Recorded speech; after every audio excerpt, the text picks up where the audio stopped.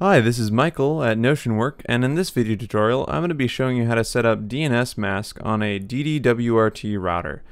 Now you might be asking yourself, why would I need to have a local DNS server on my system? Well, the answer is you might not.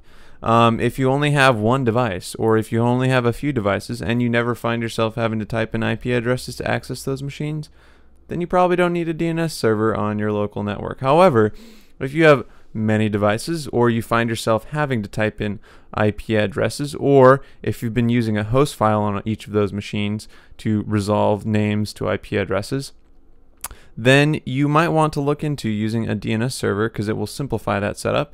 It will consolidate everything into one location, and it will allow you to do a lot of other tricky, awesome stuff too. Now, for the purposes of this video tutorial, I'm going to assume that you understand DNS, what IP address is, as well as how those work in consort with each other in order to create a very comprehensive and powerful system for mapping names to IP addresses.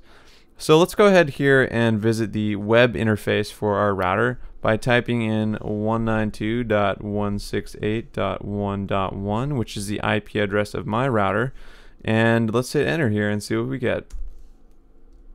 And bam, here we go. Here's the web interface for our DD-WRT router. Now the cool thing I'm going to demonstrate here is that I can also access this interface by typing in a name that I have associated with 192.168.1.1.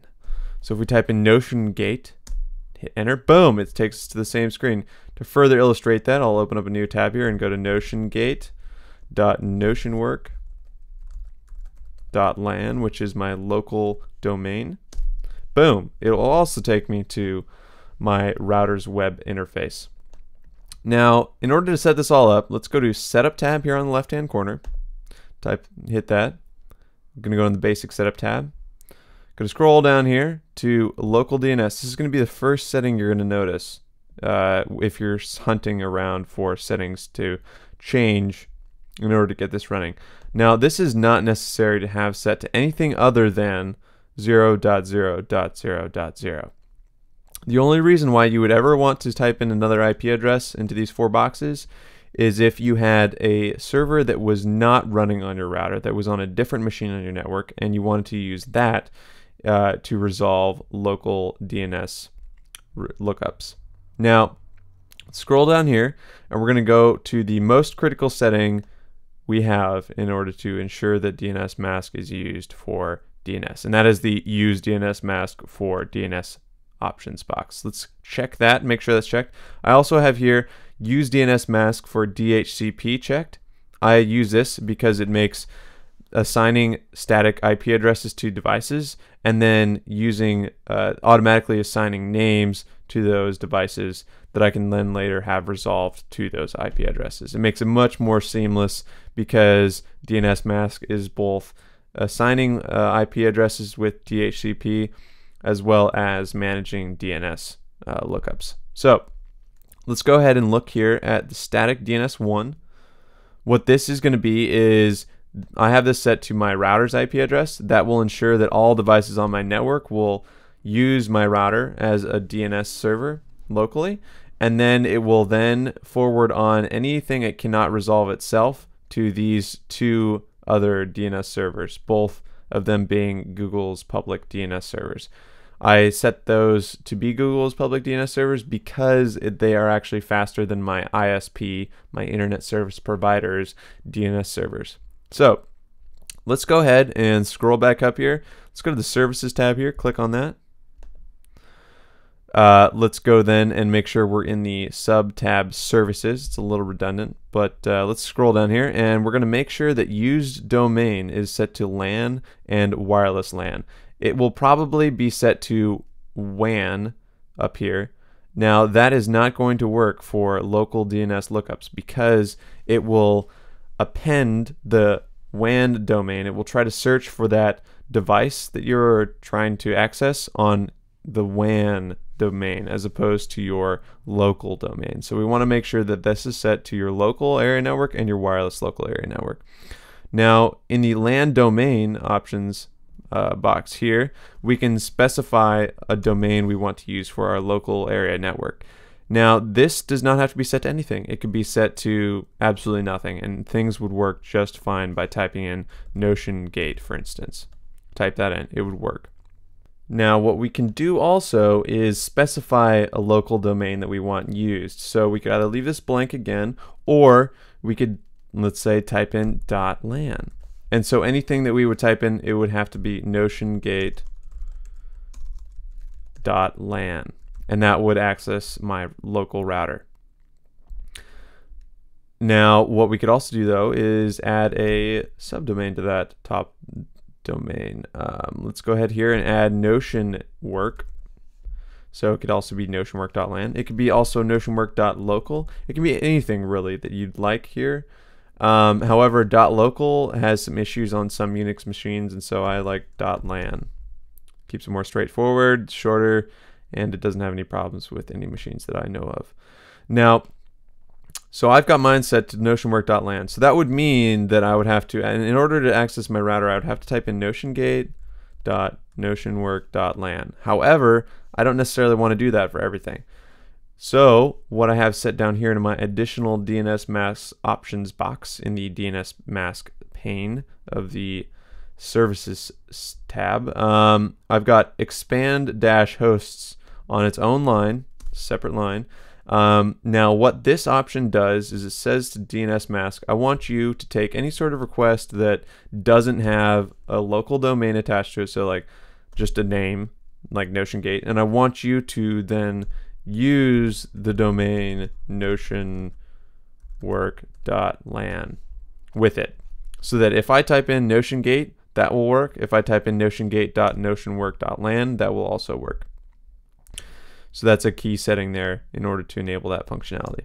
Now what you also see I have set here in my additional DNSMasq options box is a cache size. Now what cache size is it specifies to DNSMasq, well, how many results of external DNS requests do I want to store? So if I go to google.com and it searches my local DNS server, the DNSMasq server for google.com, and it comes up with nothing, which it shouldn't because I haven't specified anything in there, it will then go out to my other static DNS servers that I've specified in the other pane in the basic setup tab.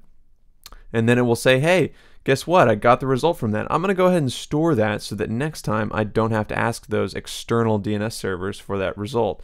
That will significantly speed up your internet requests, because as opposed to, again, contacting external DNS servers out on the internet, you will then just be talking to your router and retrieving cached results. So I've got mine set to 10,000, which is quite a large number.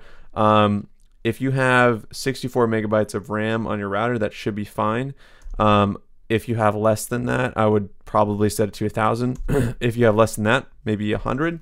So, start off conservatively, because this is going to be stored in the RAM, and so you don't want to make it too large and then have many two sites basically stored in your RAM, and then that would actually slow down your router and cause problems. So start gradually, maybe at 100, add another 0, bump it to 2,000, 10,000, see where you go from there. All right, so now what we want to do is we want to be able to specify names that we want resolved to IP addresses.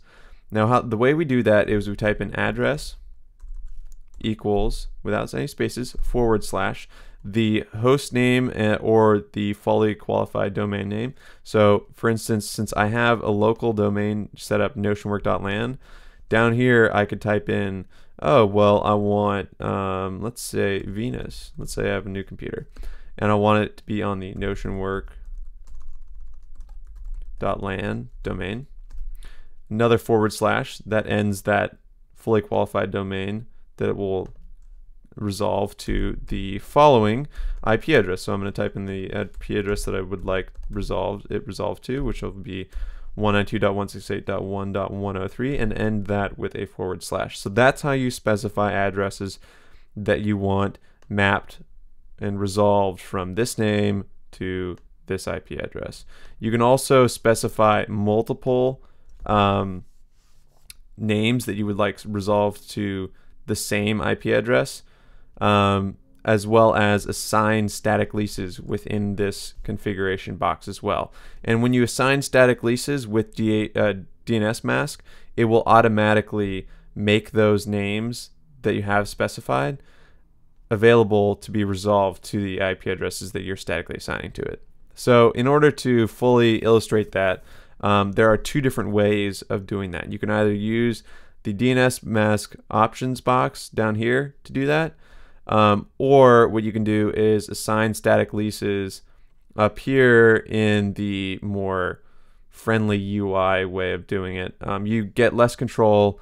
However, if you use DHCPD as your DHCP server, then it will pick these up here. However, it won't pick those up, any sort of static leases that you specified down here with the DHCP hosts option down there, because that's going to be DNSMasq specific. So I've got them set up here just because I really don't need a huge amount of fine-grained control over it. If you did, I would recommend then doing it down here in the DNSMasq's options box. However, if you don't need a whole bunch of control, and if you just want to assign some static leases to the machines and then ensure that they can be accessible with a host name, then this is what I would recommend using up here.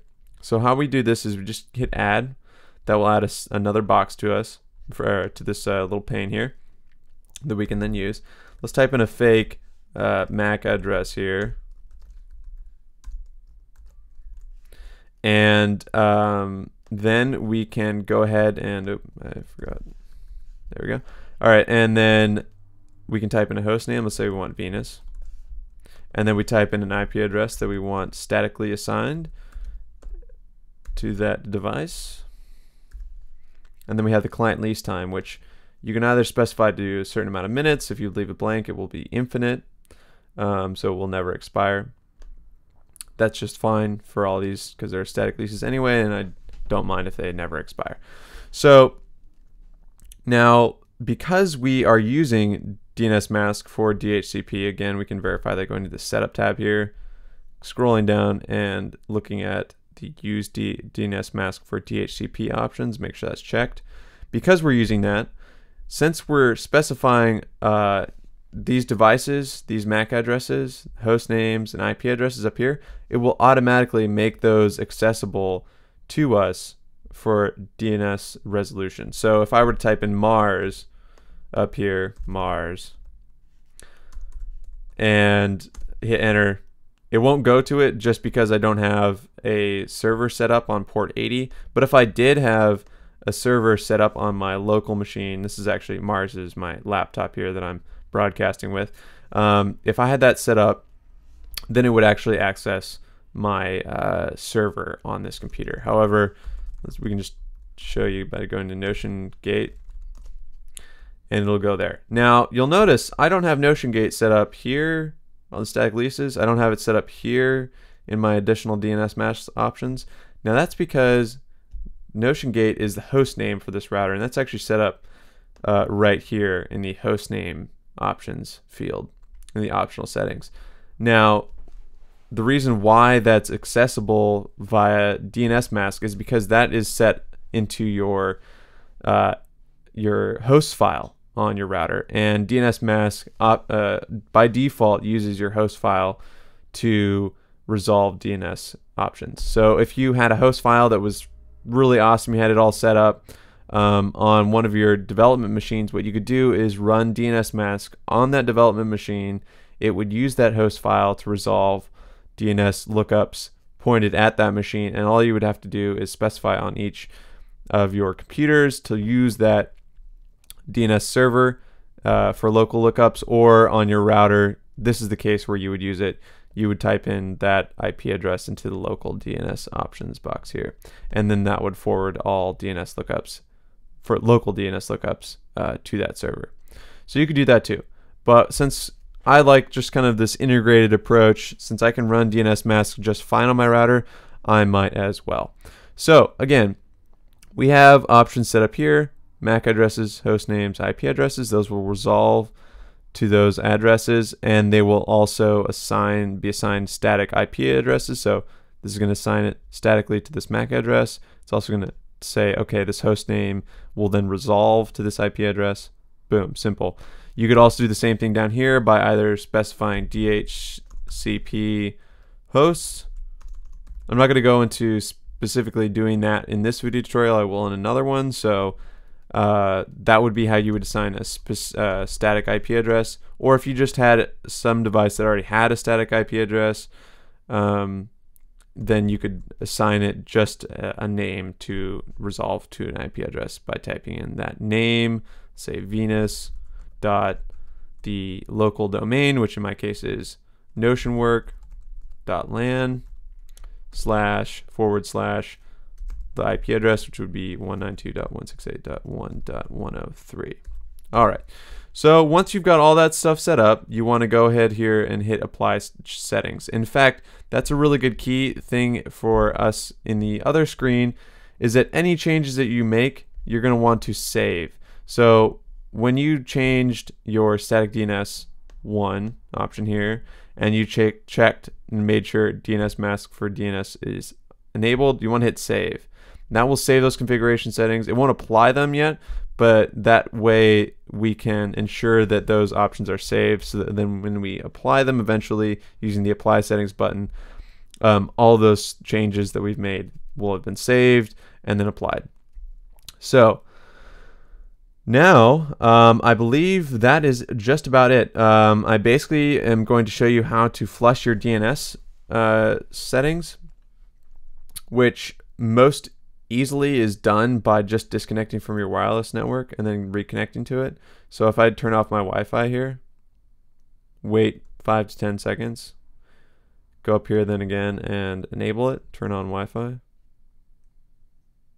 wait for it to connect, and then go ahead and test it by going to Notion Gate, and then boom, yeah, so that's all working just fine. So that's how you would flush your DNS cache. You can also restart your computer or run a series of functions, which I will have linked in the video description, that you can also run on the command line, either if you're on Windows, if you're on a Mac system, or if you're on a Linux system.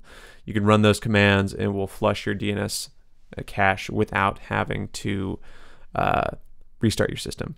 So, and that's key, because if those settings are misaligned with the settings that you have on your router, then when you request websites, when you request local devices that you want resolved to IP addresses, those will not work unless all of those settings are in sync with your router. And so flushing your DNS cache or disconnecting from your wireless or wired connection and then reconnecting should do it. Or if in doubt, just restarting your system.